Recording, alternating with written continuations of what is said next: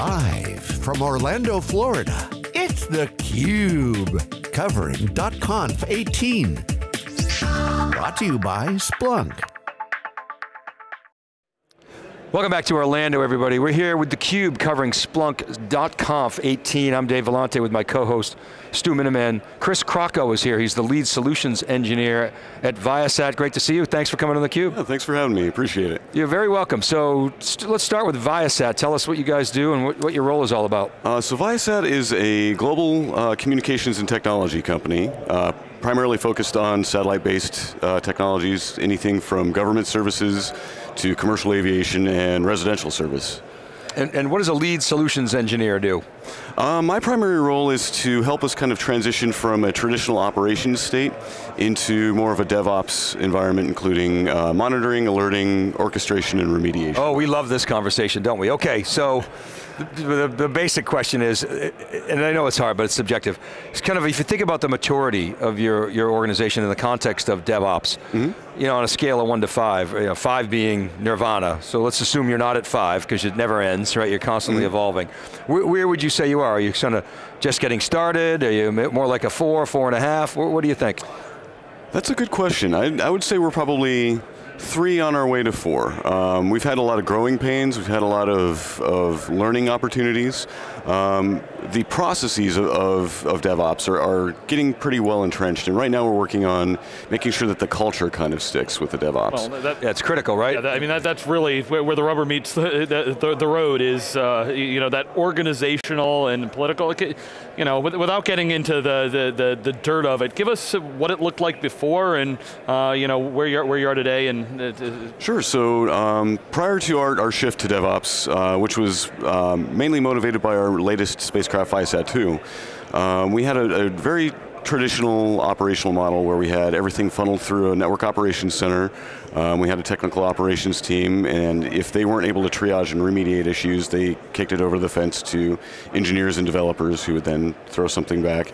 And there wasn't a lot of communication between the two organizations, so when we did find recurring problems, recurring issues in our network and in our environment, it took a long time to get those resolved, and we had to have a large volume of staff there just to kind of put out the fires.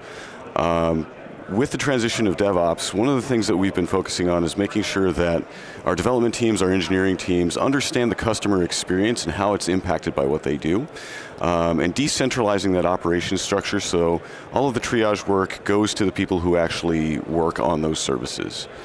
So it's a pretty big paradigm shift, but it's also helping us solve customer problems faster and get better education about what the customer experience is to the people who actually make it better. And roughly, what was the time frame that it took to go from that really waterfall model to the structure they have today? We've been going for about 2 or 3 years now in this transition. Like I said, the first year or so was kind of bumpy, and we've really kind of ramped up over the past year in terms of the amount of teams that are practicing DevOps, the amount of teams that are in an Agile and Scrum model. So overall, 2 to 3 years to get to where we are today. So the problem with the traditional model is time to deployment is slower. That means time to value is slower. A lot of rework. Here, you take it, no, you take it, hey, it worked when I gave it to you, a lot of back and forth, right. And not a lot of communication, creates frustration, not a lot of collaboration and teamwork. Now you're working through that now. How large is the team? My team is 5 people. We have 4,500 people roughly at ViaSat as a whole, and I believe roughly 2,000 of them are in an engineering or technical role. Okay, and so, but in the previous model, you had developers and you had operations folks, is that right? And your 5 were sort of split over those, or was it a much larger sort of corpus of folks? It was a very large distribution of people.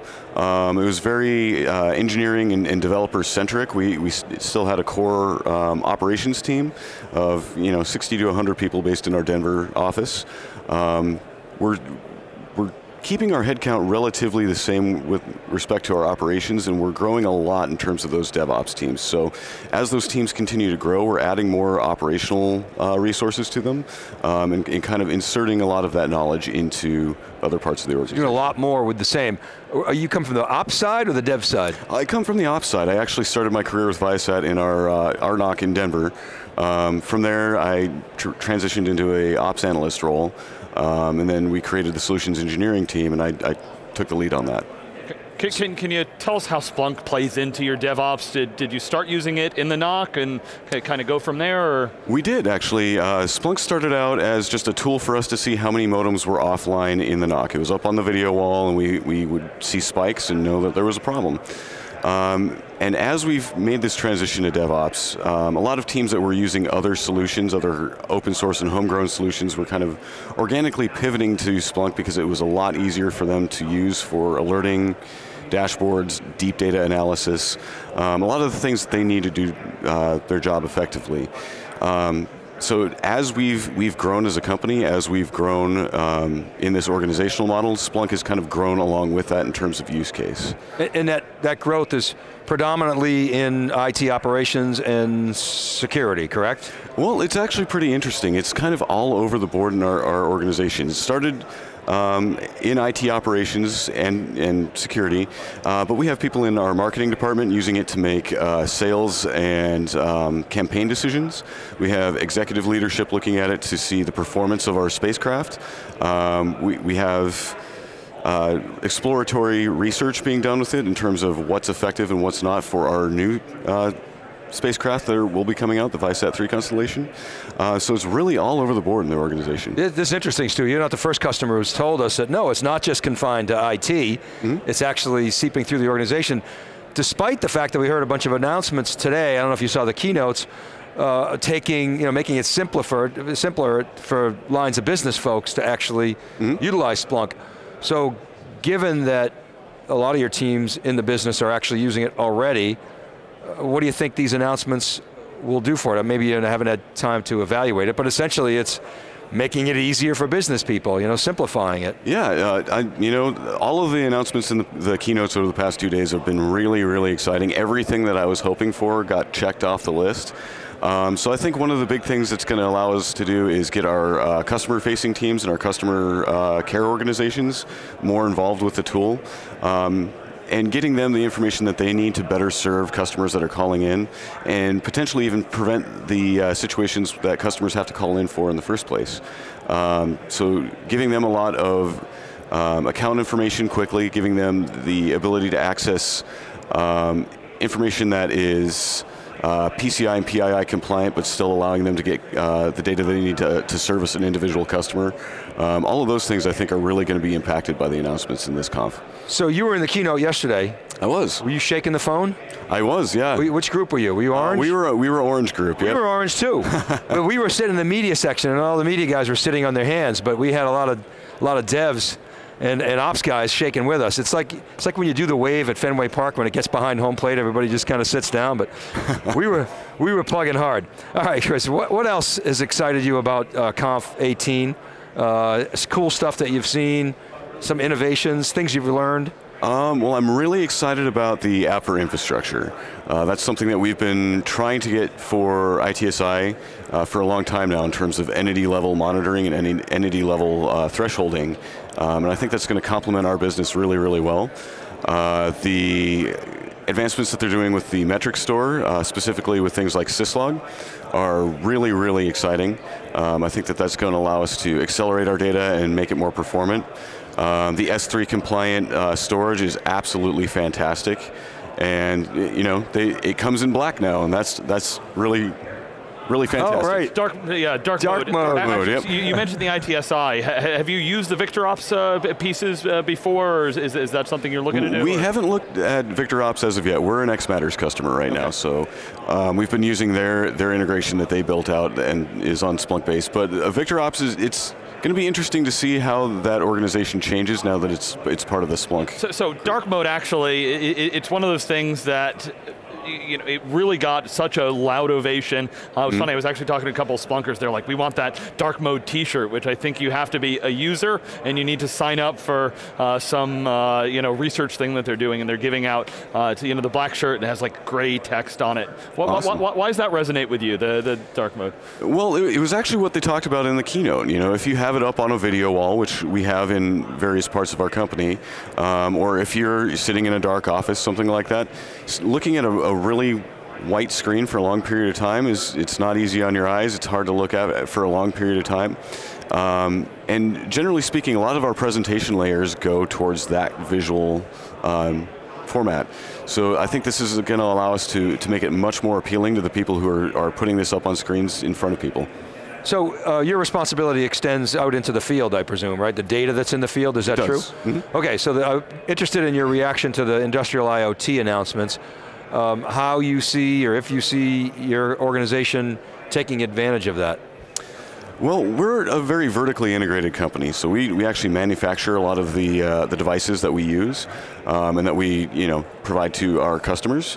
I think a lot of our manufacturing capabilities would really benefit from that. Anything from building antennas for ground segment that actually talk to the spacecraft, to the modems that we put in people's houses. That entire fabrication process, I think, would benefit a lot. I really loved the AR presentation that they did where they were actually showing the overlay of metrics on a manufacturing line. That was, I think that's something that would be fantastic for us, particularly if we're sending somebody to an antenna or a ground station to replace a piece of equipment. We can overlay those metrics, we can overlay all of that, and we can use the industrial analytics piece of that to actually show which piece of hardware is most affected and how best to replace that. So a lot of opportunities there for our company. So I wonder if you could help us understand what's, from your perspective, on Splunk's to-do list. We're going to have Doug Merritt on a little later. If you had Doug right here, and he said, Chris, what can we do to make your life better? What would you tell him? I think a couple of the things that would make it better, and it looks like they're heading in this direction, is streaming in and streaming out. It's very, streaming in is of course important, that's where a lot of your data lives, but you also have to be able to send that out to Kafka, to Kinesis, to other places so other people can consume the output of what Splunk is doing. So I think that would be a really, really important thing for us to socialize the benefit of Splunk. And then vertically integrating the incident management chain looks like something that's on their roadmap, and I'd be interested to see what the roadmap looks like in terms of pulling in Phantom, pulling in VictorOps, pulling in some of these other technologies that are now in the Splunk umbrella to really make that end-to-end process of detecting, directing, and remediating issues a lot more efficient. Okay, and do you see at some point that the machine will actually do, the machine intelligence will do a lot of that remediation, or do you see the human still heavily involved? Well, I think one of the important things is for a lot of these remediation things, we shouldn't have a human involved, right? Particularly things that are well-known issues. Human beings are expensive and human beings are important. And there are a lot more important things that they can be doing with their time than putting out fires. So if we can have machines doing that for them, it frees them up to do a lot more cool stuff. Great. All right, Chris, well listen, thanks very much for coming on theCUBE. It was great to have you. Yeah, Appreciate thank you very much. All right, keep it right there, everybody. Stu and I will be back with our next guest. You're watching theCUBE from Orlando, Splunk conf18. Be right back.